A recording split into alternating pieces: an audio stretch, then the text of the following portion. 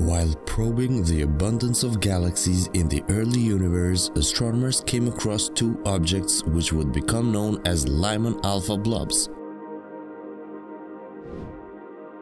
These huge concentrations of hydrogen gas span hundreds of thousands of light years and create one of the largest structures in the universe.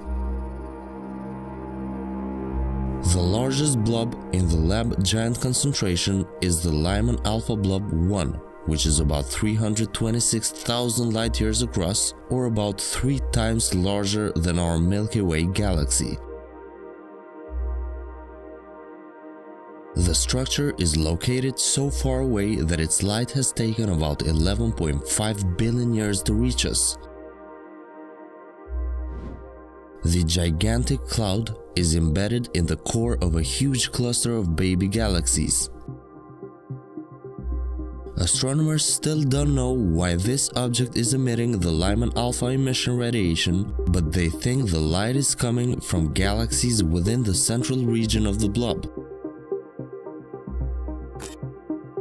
This Chandra X-ray observatory image in blue shows evidence for a supermassive black hole that is actively absorbing matter in the center of the galaxy.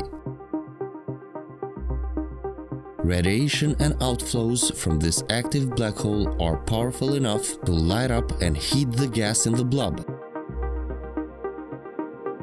Understanding how galaxies form and evolve is a massive challenge. Lyman-alpha blobs are important because they seem to be the places where the most massive galaxies in the universe form.